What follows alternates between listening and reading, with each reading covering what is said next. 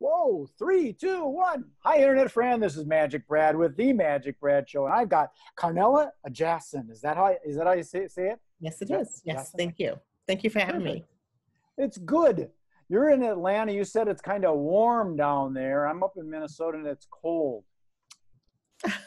You've got that stereotype, because it's not always really cold here. I remember I did a Meeting Professionals International event here where they're coming from all over the world.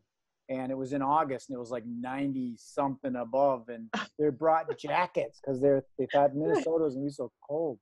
It's not always that cold here. Mm-hmm. So how long it's always hot. It's hot here most of the time, and especially in the summertime. But yeah. But you like it, right? I do. I love it. You guys can't handle the winters, though. I remember I was living in Asheville, North Carolina. They had a storm, and it's like we ain't going nowhere. Right. I know, we're the laughing stock of the world. Well, I don't know. I remember I used to vacation in Jamaica, and we were trying to explain to them that in Minnesota the lakes freeze over, and people actually walk out on the lake and cut a hole in the ice and they fish. They says, "No, man, that can't be right, man." They did not believe it. So how long have you lived in Atlanta? Since 1999. Okay, deep roots. Yeah. Originally from Philadelphia, outside Philadelphia. I don't detect much of an accent. Yeah. No, not at all. No. Did you have to combat that and not get that accent? No, it just never picked it up. Never happened. Really? Yeah. My wife tells me that sometimes I got a Minnesota accent. You remember that that's movie? not so bad. Remember the movie Fargo? Yes, I do. I love that movie. The branded Minnesotan says talking like that, for Christ's sakes. But you know what? Fargo's in the Dakotas. It's not in Minnesota. Is it North Dakota? Yeah. It's not. Yeah. It's not even Minnesota. But that's right. That's right. The funniest things. Yeah. So you married and got kids and all that kind of stuff? No, I'm divorced and I have 2 kids. A daughter 18, a son that's 15.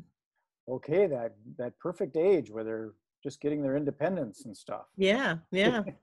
I don't have any, but I'm a spectator. I watch and observe. Uh-huh. So tell me a little bit about your business and what your company does. Sure. So again, we primarily work in the really in the Fortune 500 company space, startup ecosystem, and helping them to develop mobile applications, software applications, and hardware.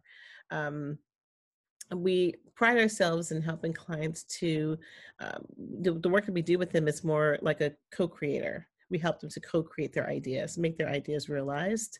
And then we also help them with capital. And then from there, really help them to expand their community in terms of the startup world.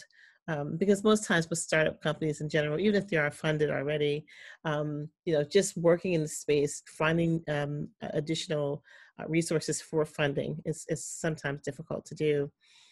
So we help them with that as well.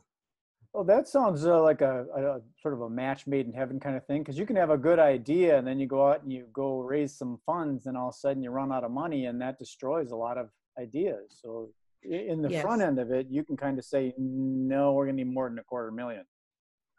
Yeah, that's why we actually started the private equity, the fund portion of the businesses, because a lot of times I noticed that clients would come to us and they would have some great ideas, and we would help them to come up with their MVPs, with their prototype. They would go out and seek funding, and then sometimes they wouldn't get funding at all. Do you ever get people that kind of say, well, of course you're helping raise funds, you're going to get the money? Do they kind of think there's a little bias there when you're raising the funds? No, because we only fund or work with companies in terms of the financial piece of capital side of things if we really, really believe in the product. And it's just something that's will have a unique place in our portfolio. We're very selective in that regard. We do also refer people to other VCs and equity firms because not every portfolio fits what we're looking for to really make our portfolio as diverse and have different types of technologies as we're interested in doing. So it's not it's very selective. We just don't fund everybody. We don't have the kind of capital, first of all, and Sure. second of all, we have to be very selective about who we choose. So just to get so I'm a little more clear and the audience is a little more clear, like say there was a company like, well, it's like Uber, and this was before they even launched, or I'll use a real situation. There's a company here in Minneapolis, because in Minnesota there's a lot of lakes, and there's the Lake Minnetonka. It's a big lake, and they came up with an app. I think it's called Float, so that when a person's, they got their boat at the dock, but no one's using it, you can log on and you can use the boat, and it comes with a captain or without a captain. So if someone had an idea like that, you can say, Mhm. okay, this is how you do that. This is how much it's going to cost. Here's where we can get the money. You kind of take it right from grassroots. Yeah. So what we would do is, like you said, we would help them to finesse the idea first. If the idea needs to be finessed, we do some research around that to make sure we have a good market fit, make sure we know who the target audience is going to be, make sure that we have some viable opportunities for the app to be successful. Then we help with making sure that we access more of our customer discovery. And then we have to move into the next phase, which is more of the road mapping phase, where we look at the design, we look at the actual, and then start building a prototype, what the user experience is going to be like for the users who are using the particular app. And then from there, we move into prototyping it out. Oh, Part of prototyping is a matter of also getting it in front of real customers who potentially would be using that, testing that prototype with those customers, getting that feedback, evaluating that feedback to make sure that second rounds, or when we actually do the MVP, that the feedback is actually part of the development of that. Because user feedback is very important. It's like vitamins. It really helps to really set the direction as to if you're on the right track in terms of what the user experience is like, or how people expect to be using the application. So then we move on to building it out from there in terms of an MVP. Once you have an MVP, I'm not really big on suggesting that people go straight out and start raising capital. I think they should, and we often advise them not to do that. We advise them to work on building customer acquisitions on their own, mhm. organically. Try to get some customers on your own, at least 1,000 to 2,000 users, before going after VC or angel or private equity funding. You have a stronger case when you can say that we have market fit, and we also have a proven concept, such that, because there's nothing proves your concept more than somebody, 1,000, 2,000 people haven't paid already for the services. So Right. you can't dispute, income coming in. So that's what we really recommend. It sounds like you guys really thought this through, because I mean, I don't even get into this kind of space. So usually it's, I have an idea and I implement it myself, but I see a lot of the issues that a person could have, because I've had ideas, they sound like a great idea, and then I just go forward on them. If I would have had someone like you to talk to and have you say, have you thought about this? Have you thought about that? Especially before you go, here's my great idea. Yeah. Thanks for the $1 million. And then it doesn't work. They're going to want their Yeah. money back. Yeah, because that's the thing, right? So nobody has time to waste, time, money, resources, um, energy, into an idea. So it's really best to, have someone to help you, to guide you around your. That's why we say co-creation. We help to co-create, manifest, realize your idea. So it helped to do that. We have to go through, is this idea even viable to begin with? So that's step one, right? Because there's no need to move further if we can invalidate the idea, or if we can take the idea or a rough idea, and then maybe ideate around something that can be more tangible than maybe the original idea. So sometimes that's also a viable option as well. And some people, I was talking to a potential client just yesterday on a Sunday, and she called me and was like, she had a great idea, but when I talked to her about our process, and then I talked to her about the evaluation process, even after she gets her product out in the market space, that it's going to be the users who are going to help you to shape the idea and make it expanded. And she didn't like the idea at all. Like, why would they help me to expand my idea when I had the idea? Like, okay, great, you have an idea, but you know, when you look at Facebook, Twitter, YouTube, Zoom, they didn't look anything like they look today when they first came out, right? It took you, me, and all the other people out here that were giving them comments, feedback, you know, complaints even, to help them, you know, to come to where they are today in terms of our usability, functionality. So those things are actually value add, and you shouldn't not be afraid of feedback and So comments. you probably talk to a lot of people throughout the year. Like, what percentage of the people that come to you with ideas where you kind of just say, nah, versus the go-getters? Is like the 20-80 principle? About 80% is get Yeah, ideas. yeah, I would say so, because you know, that's the thing, you know, when people have ideas, a lot of times they're not willing to invest the time to really vet the idea, make sure the idea is sound, or even test the idea with real people. It's like, I have an idea, I'm going to go for it. And it's funny because a lot of my male clients, they're kind of like that. Like, I don't need to learn anything. I'm just going to go out there and go for it. Whereas a lot of my female clients, women clients, are like, well, I got to get a PhD, I got to get a, you know, master's, and it's like, you don't have to do all that. Or they just, you know, research upon research upon research upon research, and then while they're doing that, they notice that other people have already launched, you know, and they're like, oh, well, I can't do it anymore because this person's already done it and that person's already done it. It's like, where my male clients are like, I don't care if someone else has already done it. I'm going to do it. You know, and it's like, so what's the difference? Like, what's going on there from a, you know, from the gender perspective? You know, for me, it's like, that's a very interesting thing to ponder. Like, why is it that, you know, some of the women are more apprehensive about just going for it, you know, no matter what, and our male clients are less apprehensive. And so I've kind of taken the mission to really just to advocate for women being more, you know, just going for it, as opposed to just being more apprehensive. They got to have the research and validation and all this stuff.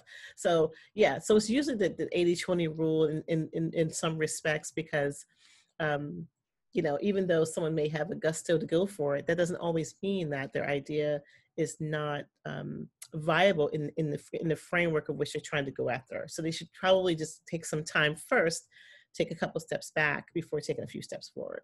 It's interesting because I got this Gemini brain that sort of toggles between the male and the female energy all the time. And I'm kind of like just a Lucky go-getter. you. It's a blessing and Yeah. a curse kind of thing. And like Yeah. you see my little sign back here, the Magic Lounge. It might be backwards for you. I'm not Yeah, sure. I love that. Yeah. But, that's an idea that I had. It's like a mobile sort of a comedy club, but it's magicians that perform. That's where the MagicBrad thing comes from, because I'm doing the magic. And at first Yeah. I thought it was a great idea, and I thought all the other magicians would definitely support it. And we were doing dinner and a show on the Mississippi River with the cruises and stuff.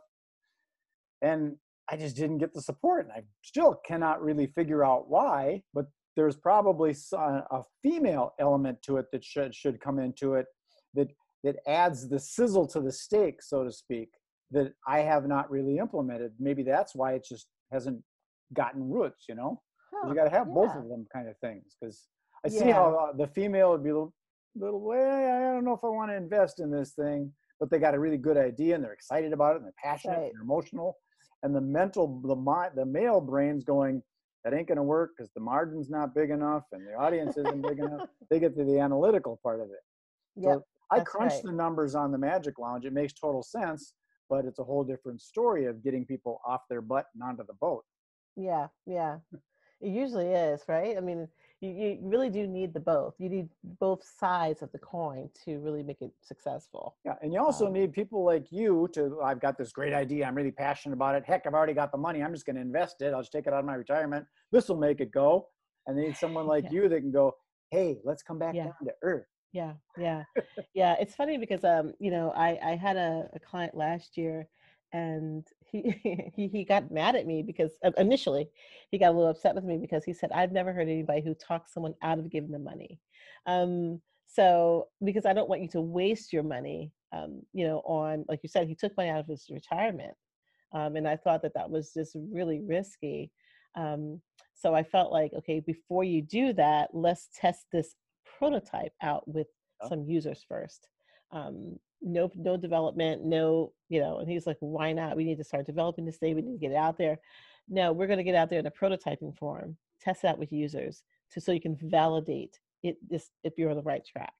Well, that's kind of the nice thing in the world I'm working in now, the digital, creating digital products and things. You can kind of test to see if anybody cares and if they like the blue button versus the red button, and that's right. find out if it's going to work before you really dive into it. Whereas with a physical product, you got to kind of, make a couple of them. That's going to cost some money to do that kind of thing.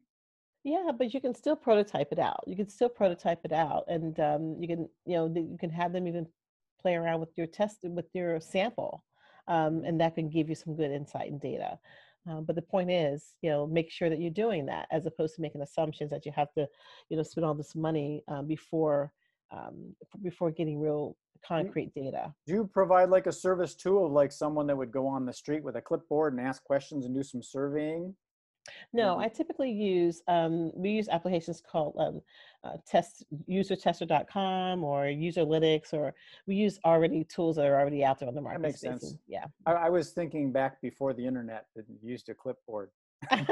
Right, yeah. These days. Well, it's a clipboard of sorts, so it's still. Survey Monkey or something. Yeah, in some cases we do use SurveyMonkey, but it's typically, Userlytics or something like that, because they're they have a really solid program and a really solid product where we can just put different scenarios out there, and then people are testing from all over the globe. You can decide who and what your demographic is going to be.